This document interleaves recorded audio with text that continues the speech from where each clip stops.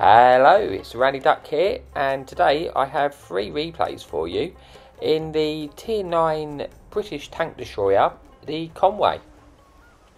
Now, the Conway can come with 2 different guns. You can either use the gun I use, the 120mm, which has 400 alpha and insane DPM, like it really does have insane DPM. Or you can use the bigger gun, which has sort of longer reload, but 600 alpha damage shots. Now, for me, it's only one gun to use, and that is the 120mm gun you see me using in these replays. Now, the reason is, honestly, the gun on this tank is insane. The damage per minute really is crazy. Like, it does not take long to rack up a lot of damage. Now, I have a very love-hate relationship for this tank. Now, the reason being, because although the gun is amazing, and like some games, when you're just able to get in a situation where someone's crossing, you catch someone out and you're able to shoot them, honestly, in a split sort of second, you've killed a tank. You honestly can really tear people a new one with this tank. It has insane damage per minute. But the downside of it is the tank is, for one, massive. It's got no armour. It's very tall, and you know, arty. You know, the fun police, they love you. You're an arty's dream, really. Honestly, they don't have to hit anywhere near you, and they just completely take all your health away. So yeah, it's a very love-hate relationship. I have those games where I'm like, oh my god, this tank's amazing, because I can just keep the gun going, and it's just like, wow. And then I have other games where like, oh my god, I hate this tank, because you sort of need that balance of the team, you know, able to sort of help you a little bit to be in a situation where you can get to use the gun. Now, this is the first time I played the Conway. Now, I understand it used to only have like 5 degrees of gun depression, and I can imagine that would have been awful when it had 5 degrees. Now I think it has 8 degrees, and it's actually very usable in ridge lines because it has that gun depression, and it's got a weird sort of shape to it because it's so tall. Like, you can see, like I'm doing now, I can just use this ridge, and I'm not actually exposing that much on my tank, so it can sort of use these positions. Now, fortunately for me, we're on the first map, and it's Sand River, but we don't have any artillery in play, no fun police to ruin the day, and we're very top tier. So this is a very viable position because of that. Had there been artillery, it would have been risky, because honestly, the second it gets wind that you're there, it doesn't take a lot for you to get taken out. You're not exactly a difficult target to hit. But yeah, so far I've been here for a while. Nothing's really happened. I wanted my team to push up to spot the sort of things camping at the back, like they have finally just done, and I managed to get a shot into this dreadnought. So that's the first bit of action I've really had. I've had a few shots at the light tank, which I was desperate to try and take out, but I haven't managed to take him out. I've got the slimmest of shots on this dreadnought, and I'm trying to just go for this little pixel shot to see if I can take him out, but it's just not waiting for me. Then he gets unlit, and you can see he's got put in the one shot, and boom, I managed to take him out. Only had 150 damage left, but that was just the slimmest of shots. Now, kind of looks like they've, as you can see in the mini-map now, they've actually pushed right round and they're on our base. So I am aware of that situation, and I need to, basically at this point I'm thinking it's a bit awkward, because what I really want to happen now is our team to push round the right so that they can win that side, because if that happens, I can then move over to the other side of this ridge, and I can easily defend the base in that area. Well, I won't have to worry about getting farmed if they take our base. But I'm just kind of waiting for them to push up. But at the moment, I saw this opportunity to try and get some damage into their tank destroyer, and I managed to take him out. And now this Black Prince is crossing. As you can see, look at this. Like, he's been spotted for like 8 seconds. I've almost killed a full health tank. I know it's only a tier 7, but it just shows you what you can do in a very short space of time. Like, I haven't really been going this game at all, but in a very short space of time I managed to rack up some damage. Now, unfortunately, I was trying to hit that light tank where the sort of gun depression was. If I went a bit, I couldn't quite get my gun down to get a shot onto him. Now they've taken the base and I've realised that, so this is what I do. I dart over to the other side. Unfortunately I had a repair kit, so I managed to not get tracked, and I've got over, because if I would have stayed on the other side I would have just got farmed basically. I had to move at that moment, otherwise I would have been able to get kills from the guys on our base now, because they've now taken our base. But as it is, I've moved over and I'm fairly safe from this ridge. I'm getting sort of yoed by this tank. It's just one that they've just given away, so that sort of stuff happens when they give away tanks. But managed to shut him down, and yeah, I'm just trying to pick up shots. I'm not overly concerned with them being in our base at the moment, because we've got enough support there, which I feel like they're not really ever going to be able to cap in this scenario. But unfortunately, because we haven't cleared that side of the map, we're now getting farmed by the T92 and Shashka in the back. Now I should have mentioned this game I'm actually playing with one of my friends, Jokers, BK Jokers. He's a very nice guy. He also has a YouTube channel. He's not really been posting that much recently, but I will link his YouTube channel in the description, just in case you want to give him a follow. But yeah, he's a very nice guy. He doesn't have commentary, but he's a very good player, and he does have big games. But yeah, so I've managed to I had to dart down to get out of dodge from the light tank and the other TD. I just want to win this side now, so this is why I've moved down to here. I see the opportunity I can take out their T28. You know, just how quickly you can clear a tank in this tank. You know, the DPM is amazing. Now the Shashu comes around, so I'm going to put a shot into him. I'm fairly healthy, so I can afford to take shots at this stage. Probably should have swapped to the HE now, because this tank does have the 120 Hesh pen, which you basically get on the Chieftain and sort of super conks. Yeah, that sort of British Hesh round. So yeah, so it is really nice. Yeah, basically, so I probably should have swapped to that round. I would have maybe got a bit more damage off there, but you know, it is what it is. But yeah, this game's almost this game's almost done now. There's sort of one tank which we know sort of where he is now. He's just spotted on the map. I'm just hoping we can get an extra shot in, which we do. I'm just seeing if I can manage to finish him off. And do we get him in? Yes. So we managed, because of a great reload, we managed to shut down him as well. So yeah, that's it for the first replay anyway. So yeah, all that's left is to see the results. So I managed to pick up that top gun, 5,571 damage, high caliber, ace tanker, got sort of just over 1,000 assistance as well. So yeah, for the first replay, not too bad. And bear in mind, like, it took me a long time in this game really to get into the action, but when you do, it doesn't take long to pick up the damage. That's why I do sort of love this tank. But like I say, what you didn't show in this replay is when you're getting sort of focused by artillery and stuff, you know, and when things aren't getting lit, it can be a bit more awkward.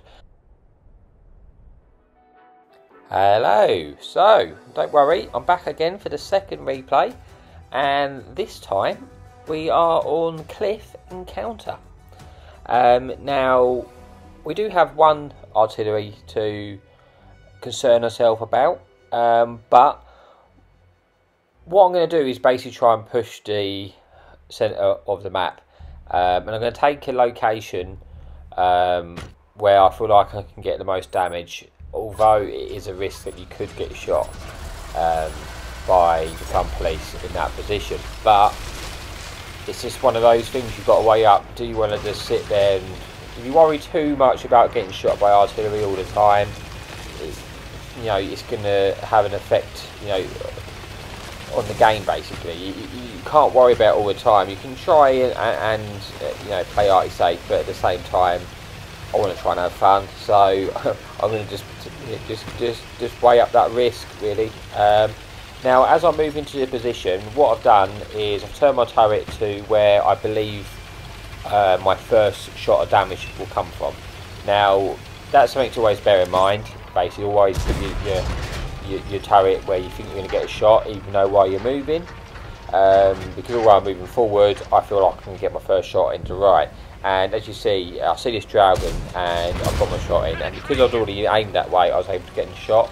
with this tank, it has quite a slow turret reverse sort of speed, so I probably wouldn't have actually got shot in had I not already been looking that way. It does take a little while to actually turn it, and then I also managed to pick it up in the shot into that tank crossing. Now I'm going to this sort of location which could work quite nicely because I've got because I'm quite tall and I've got the gun depression. The sort of shape of this tank allows me to use this position here where I am there quite nicely to get shots in with, while I'm still able to sort of conceal a lot of my tank and only expose like a turret, because it doesn't really have any armour, this tank, so you're really sort of just playing peekaboo basically in time of the reloads. You do get an odd troll sort of bounce on the turret. Sometimes they can hit your gun mantlet, but it's safe to assume most of the time they're gonna, if they hit, they're gonna pen. It's a little bit awkward because this sort of paladin seems to want to use the same location to me, so I do have to be a little bit careful. Well, he's now got in front of me, and that allows me to just carry on using this position. But you see, I picked up 1,000 damage. I'm just trying to see. I am a little bit concerned that artillery going to hit me here. It is a concern basically, but at the same time, there's lots of shots. I've got to get punishment on these tanks, because if I don't, if someone doesn't hurt them, then we're going to lose the game in a different way. So I've got to make sure I put damage into these where I can. So I'm exposing myself for as little as possible, putting a shot in, coming back down. Now this is where the reload's so deadly. You can see I managed to take him out, and before he'd been able to get safe, I've killed him. I put 3 shots into him. But yeah, so now it's just sort of picking up damage where you can. You see the game's barely got going. I'm on 2,000 damage. Now just sort of moving up, see if I can get 2 shots in. Our team's sort of moved in, so I'm going to move up to this next sort of position, and I spot this IS-5 at their sort of base still. Managed to get a shot through him. You do have to be a little bit careful, because obviously I can get shot from the guys in their base, which I might not be able to see. Now I'm getting a few shots in to these heavies, but I'm having to expose myself quite a bit in order to do that, and I'm just starting to get that sort of feeling that I might have been here too long, and I do want to sort of overextend and get more shots into them, but in a blink of an eye you have to be careful because you have no armour. If I do sort of overblink and sort of I get shot by a couple of tanks, a lot of my health's going to be gone. So I decided I'm going to move around and help out my tank over here, because he's sort of fighting two heavy styles. So I'm going to try and help him out so we can win it over this side. Now, as you can see, what I'm doing, I'm actually deciding to use some of my hit point pool, which sometimes people are very scared to take hits, and it's not, it's not a sin losing some hit points. In that sort of, for me, taking that trade, I put 2 shots into him, and he's now dead. So it's well worth losing my hit points, and that's what I'm going to do here as well. Like he might shoot me here. I'm no illusion that he might not pen me, but I want to kill him quickly. We've got 2 tanks with us. If we both share our hit points between each other, where he takes a shot, I take a shot, we're not going to lose as much hit points, and we can just deal with him a lot quicker, basically. So now I've sort of got down to sort of 600 hit points. I have to be a little bit more careful though, but it's sort of the stage where it's worth taking hit points. Now he shot our tank, so I poke down and kill him.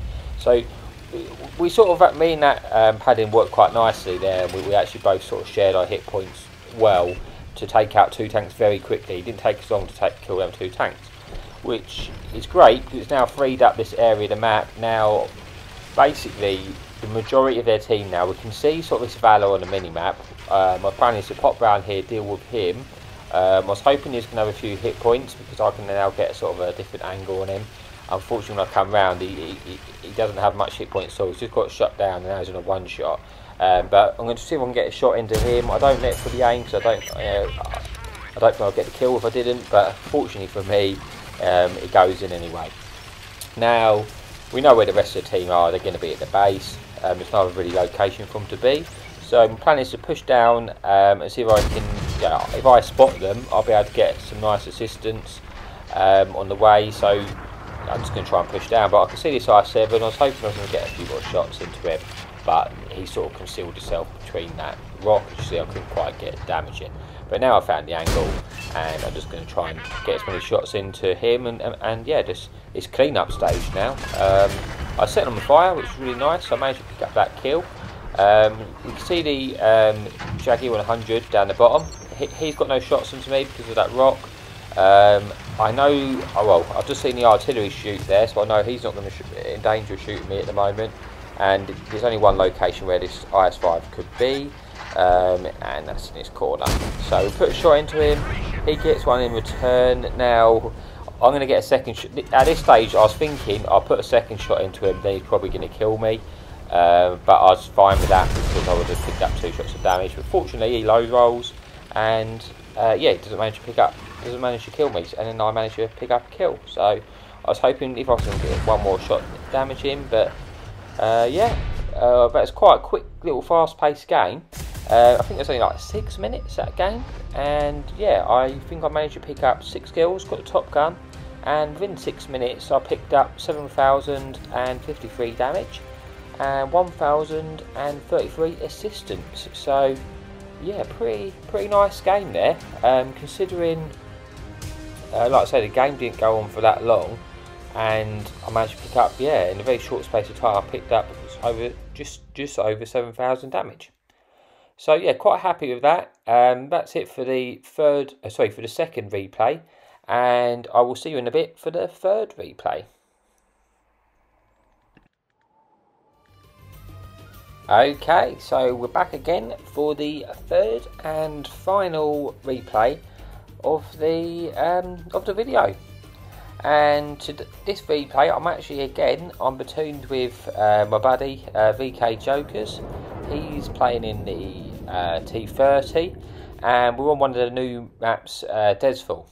Now, I'd probably say out of all the new maps, the new large maps, this is probably the only one I find okay, if you like. I mean, I don't think they should be in World War II mode. Obviously, I've already gone over this, so I don't want to tread on old ground. I think they are probably completely fine for the Cold War mode. I just don't think they're very good for the World War II mode. But out of all of them, if I had a gun to my head and I had to pick one of them, I would say this is probably the one, the better out of the 3 anyway. But yeah, so we're going to go to, on this map, the main location I'm going to try and take, especially from this spawn, and on these spawn variants, I'm going to try and take the middle base. I'm going to try and take the sort of hilly town area in the centre of the map. Generally speaking, on most maps, you know, if you're in the centre, you're going to be able to pick up shots on the most different parts of the map, and that's pretty much what you can do from this position. From that position, you can really shoot everywhere. Obviously, it's a very large map, so people are completely out of render range or get shots, but you have angles at all the maps, the whole side, which you will kind of see from this replay where I'll get my shots from, basically, because I end up moving around and I get shots at all sides from this position. So I've taken this position. I have got support with Jokers, how I need him, so I feel like if they try and contest this position as well, between me and Jokers, we should be able to deal with it. But as you say, there's no fun police in this game, which is nice, because sometimes when you're in this position, you can sort of like, there's lots of buildings here, and you almost feel like you're safe in the artillery when you're near them, but you're not. Artillery can get shots at you very easy up here. But I don't have to worry about that in this replay. As you can see, we spotted the enemy team on sort of the opposite ridge and some sort of down below. I swapped to a sort of smaller map because I just wanted to get a dead feel of just in case anyone tried to come up.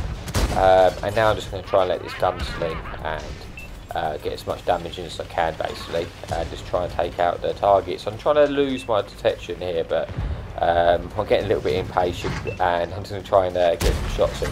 I see this I6, now he's sort of backing up, and you know, he's quickly realised he's not in the best position anymore, but unfortunately it's too late now. You should see the sort of devastation of this gun. If someone's stuck in the open, they're not escaping. What really is terrifying. So now I'm just going to try and take out his Panther, basically, see if we can get some damage to him. I'm trying to not expose myself, because if I don't have to lose any hit points, I'll try not to. And it sort of allowed me to work quite nicely on there. Like, he couldn't really see that much of me, and it didn't take me long to move back into cover, so it worked quite well. But that area's done.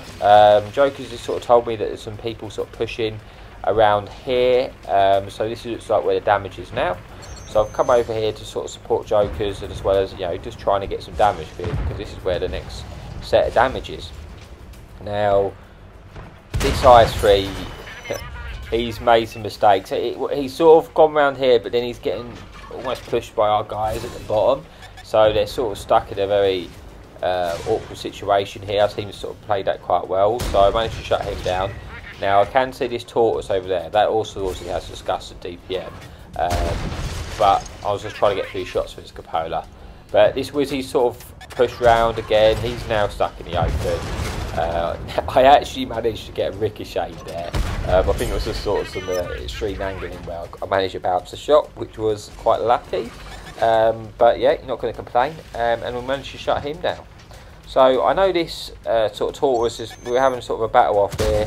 I was thinking I might have got a shot then. I got quite lucky, I think. But he sort of turned around. He's sort of getting shot from 2 different angles, so he's not in a great position anymore. I get a shot straight through that little cover. Now he's down to 1 shot. So I just want to see if I can get a shot into the cupola, sort of aim in. I was kind of expecting that to take him out, but unfortunately, I think I sort of must have not hit his cupola and hit the top of his chassis and missed that. Now, I take him out now. Probably earlier, maybe I could probably put HE in, to be fair. I only had 15 health left, but it doesn't matter. He's taken out. Go for a shot in the Huntsman. See if I can get another little shot into him. I didn't quite get one there, but he's sort of moving through. You can predict where he's going to go. Manage to get a shot at trapping pace. Now, I'm hoping I can get another shot of damage into him. Unfortunately, I don't, and he gets shut down by my friendlies. But yeah, as I say, from this position in the middle, I've managed to get shots all around basically. So I've moved to here, and I've not really gone anywhere else. And within that, I picked up sort of 5,000 damage and 800 assistance. So there's only 2 tanks left. We've definitely won this one, and yeah, we're just going to try and move up and just hope to see if we can get any more shots in. I saw his T32. I thought, oh, he's on full health, but he quickly loses that health. Waiting for him to come up, and I could get the tiniest shot, not even fully aimed, through the top of his turret, and I'll take him out. So there's just 1 tank left. There's a Dragon, and at this sort of point, I was kind of thinking, I don't actually know if I was going to get a shot left. One thing before the end of the video I probably should mention is the only other sort of another drawback to the tank is the ammo count. It doesn't have a lot of ammo, and honestly, you can run out of ammo so quickly in this tank when you're using this gun. Like, I think you have like 35 shells or something along those lines, and I've run out. There's so many games where I've just run out of ammo. Like, I'm having like big games, and because I've been using my ammo to shoot disposable cover, or just missing shots in general, it don't take long. It really doesn't take long to run out of ammo. Now I'm just hoping I can get another little shot into this Dragon. Just want 1 more bit of damage. He comes on there, sort of pretty he's going to come round, but I've ricocheted, and the Dragon does have that. When you're shooting APCR at a Dragon, I bounce so many shots in it. You can just get that weird awkward angle where you bounce, but we managed to shut him down, and we managed to get the kill. And we actually managed to pick up 9 kills that game. And honestly, I had no idea I was anywhere near 9 kills. It's one of those things, like I say, because you don't have the kill count at the top, you don't really keep an eye on it, really. And I didn't realise I was close, but so every time you see 9 kills, like if you see 8 kills, you're like, oh nice, I've got Radleys. But when you see 9 kills, you never think, oh, I've got Radleys. You always think, oh, I didn't get pulls. So it's almost like I'd probably rather have got 8, because every time I get 9, I've got that little weird disappointment where like, oh, I didn't quite get the pulls medal. But I'm not going to complain really. Got 5,700 damage, got the Radleys, the high caliber, ace tanker. So yeah, it was quite a nice little game. And unfortunately for you guys, that is the end of this replay. But not to worry, because we have another replay coming out Friday, so you won't have to wait long. But yeah, in the meantime, happy tanking.